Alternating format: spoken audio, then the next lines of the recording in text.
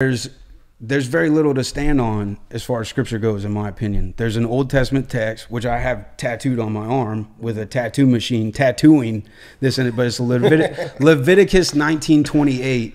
It says, do not tattoo your body or cut your body to honor the dead. Okay. I always tell people that comes at the same time where it talks about don't eating meat that's medium, cooked medium.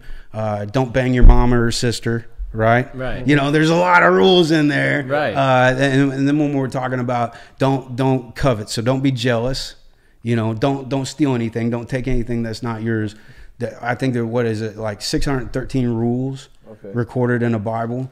And then this guy named Jesus comes along and says, I cover a multitude of them. And there's nothing you could do to make me stop loving you.